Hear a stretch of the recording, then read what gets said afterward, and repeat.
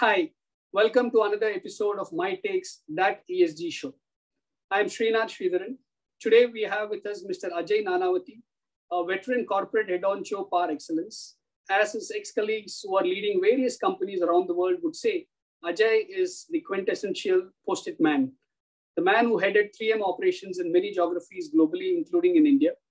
He's a very passionate mentor to many business leaders and startup founders. He continued his stewardship to the cause of impactful innovation, responsible business practices, and governance. And what a fantastic day to ask you this question of governance to start off with. In your vast experience around the world, and you have seen different cultures, different political ideologies, market practices, consumer trends as well. And what do you feel are the key tenets of governance, and how would you actually explain this to a high school student?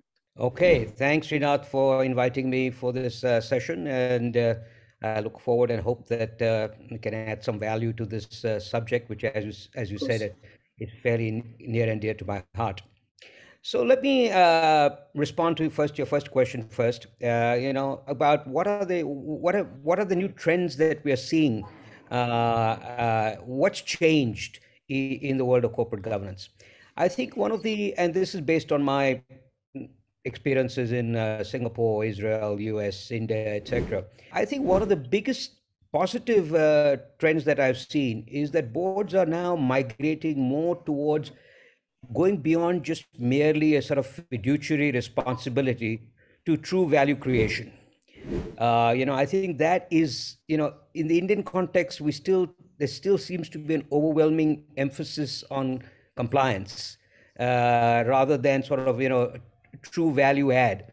And I think that's really a positive thing, at least the boards that I'm involved with. We make it a point to ensure that this really is more sort of outcome-based thinking rather than just sort of activity-based actions. So I think that's one of the biggest changes I've seen. I think the other big change I've seen is a movement to encompass all stakeholders, going merely beyond shareholders. Historically, the shareholder was at the sort of the center of everything that a board discussed or focused on. However, over the last few years, and I think correctly so, driven by trends like ESG, for example, where stakeholders has become more central than going beyond just looking after the shareholder interest. And at the end of the day, if you do the latter, you will do the former. So it's not sort of it's two sides of the same coin. If you look after the such stakeholders, you will in fact look after the shareholder. It's sort of to me, it's a no-brainer. So I think those are the two sort of big themes that I've seen. So Ajay, thank you for that. And I know the other topic that we've discussed many times is the word culture. I mean, as much as strategy as a word has been abused last so many years, culture is a word that almost every HR expert wants to talk about. And somehow it's been kind of spoken much, but acted upon less in corporate India. And sooner or later, the boards have to actually start talking about culture. And what's your view on that? So I think that's another great question. I think culture is often perceived to be sort of an intangible, and oftentimes I hear, what can a board do to influence culture? It's really management's job to drive culture, and I completely disagree with that. I strongly believe that a culture, the board can play a emphatic role in driving corporate culture. So, for example, I happen to be on the nomination and remuneration committees of a couple of boards that I happen to be on, and this is another area that I'm passionate about. One of the things that we drive, at least on the committees, the nomination remuneration committees that I'm on, is that when we look at the people, the next lines of people, one of the emphatic filters that we use is that does this individual pass the smell test? He might be doing a fantastic job delivering outstanding results, but if you don't pass that smell test, it's not a long-term winning situation. So, for example, let's look at, again, I keep coming back to 3M examples, which I will keep touting because that's the one I'm most familiar with. And I think if you look at this, to me is so deep, it's almost like a DNA issue. Nowadays it become the flavor of the month. Lots of people talk the talk, but very few actually walk the talk. And because it is intangible, it's not quantifiable. There is a subjectivity to it. It's not clear cut, black and white objective. So I think this is absolutely essential for companies. If I look at my own company, my old company, how many companies do you know that have been around for 115 years? We have the corporate culture in 3M is what we call the culture of innovation. And, the culture of innovation really is driven by, encouraging people to experiment, giving people a free hand, empowering people, allowing them to make mistakes. These are all the kinds of things that are going to drive innovation in any company. And so, you see people in 3M, including people, even at 30 years with the company, I was still considered the young kid on the block. The company is full of 35, 40-year-old veterans. And I used to get asked all the time, doesn't anybody want you guys? I mean, are you guys, people often wonder, why do people stick around so long with a company like 3M? And it goes back to all these elements that I just alluded to. And the leadership has to set the tone at the top. So if the board is nominating a CEO and a CEO is found to have not been, what's the right politically correct word,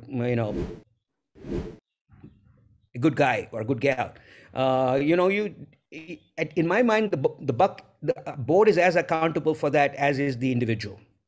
So if you look at all the global fiascos that have happened with CEOs across the world, so this is not just an India phenomena, so boards cannot wash their hands off it because they were the ones who put these individuals in the roles that they're in. So the accountability is as much on the board as it is on the individual to drive that cultural example.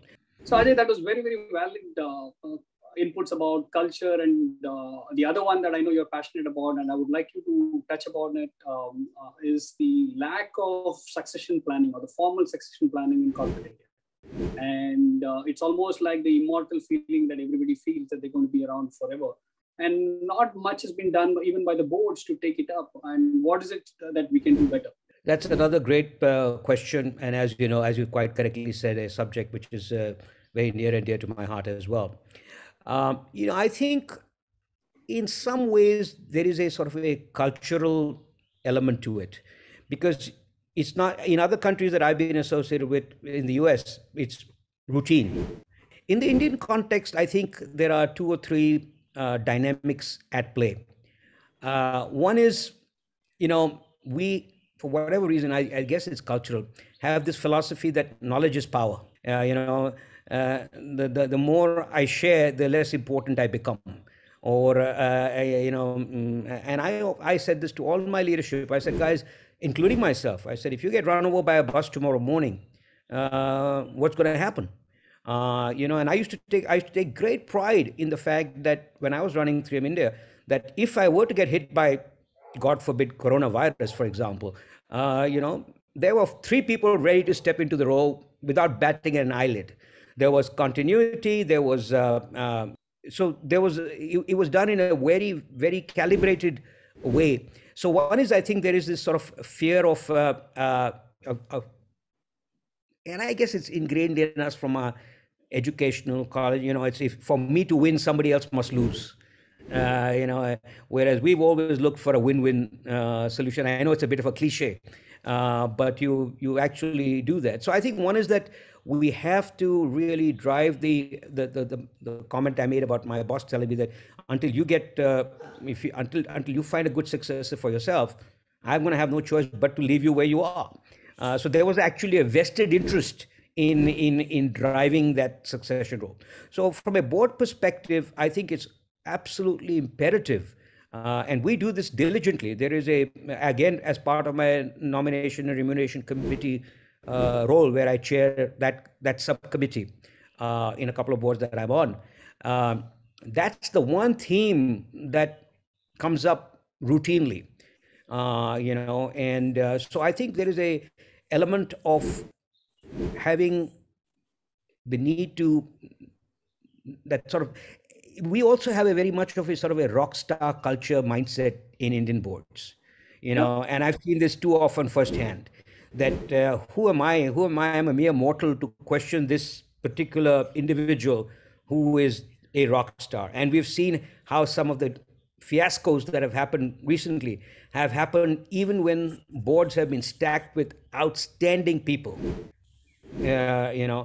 So I think it's very important that we we have a formal process of asking that question at if not every quarterly, at least, twice a year, what's happened. And for example, I do a lot of work I focus a lot on attrition as distinct from at retention rather than attrition, that we have got to keep the must keeps. I actually look into all the exit interviews of people when they leave as to why did they leave, because there were huge learnings in that. And as the old saying goes, people leave people, people don't leave companies. So I think building, so you need to have, and in my days when people stayed 25, 30 years with a company, you had a luxury of grooming, building a talent pipeline over that duration. But in the current world that we live in, where churn at the top is far more prevalent, and the role of CEOs, the duration that they are in a job has come down dramatically. So you don't have the luxury of saying, yes, it won't happen soon, I've got time, and the other fear is that if I consciously designate or identify 2 or 3 candidates as potential successors to me, that's going to create a lot of heartburn within the organization. So if we take on all these nuggets of various observations and advices you've spoken about corporate governance in corporate India, now that we have a lot of startups coming up, and some of these startups scaling to be bigger than corporate Indian giants as well. And yet the fear is when they move from a private unlisted board play, a lot of these founders, to a highly valued public company. What are those governance practices or the word of caution that you would have for them?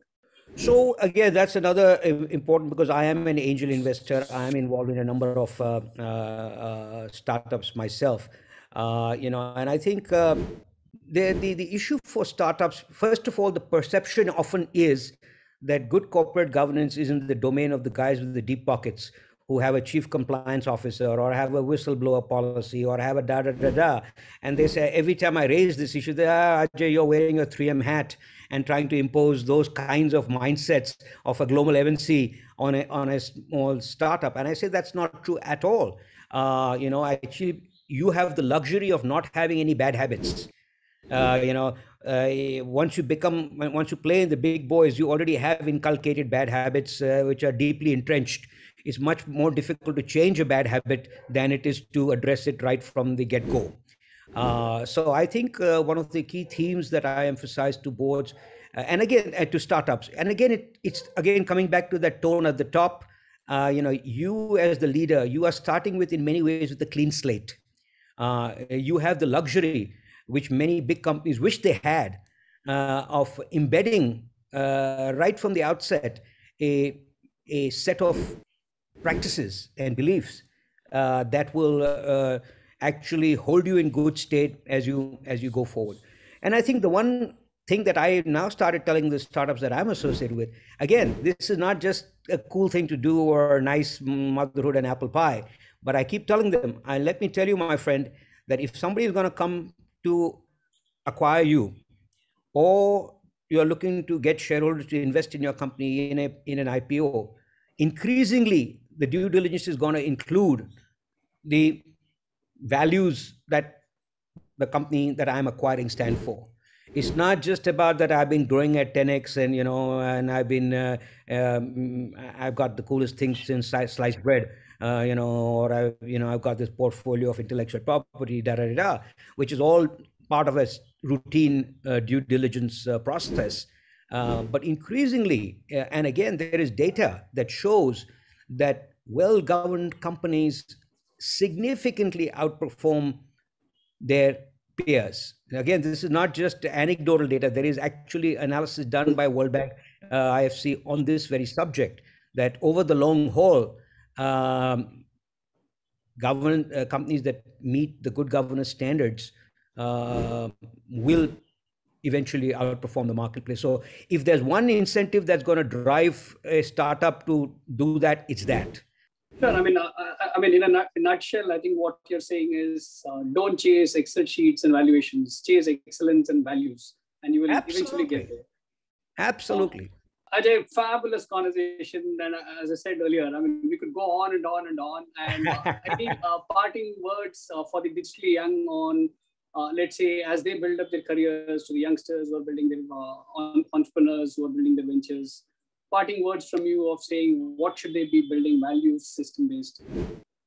So, I think you asked that question at the start and I never got around to answering it. In terms of what would be your advice to a high school student or an undergrad on governance. You asked that question at the start of this conversation and we moved on. And the one phrase that I would strongly, and this applies to even the context of startups or whoever, doing the right thing is more important than just doing things the right way.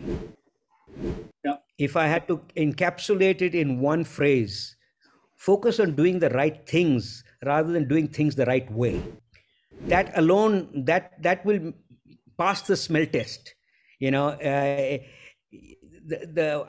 had a boss in 3M used to always tell me, Ajay, whatever you do, the one question you ask yourself is that if this came out in the newspapers tomorrow morning, would it embarrass your family? That to me was a great true north guiding light to question every action with that lens was a great way to determine if you are doing the right thing. You can often do things the right way and still be the wrong thing to do. Just because it's the right way done doesn't make it the right thing to do. Right. So that would be my sort of closing observation, comment, view.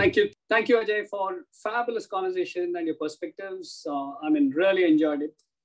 Well, that's the end of this episode of My Takes, That ESG Show. You can follow this channel on My Takes various social media handles. That's My Take with a double Y. The show that brings you various experts to talk about what ESG means to India. See you next week.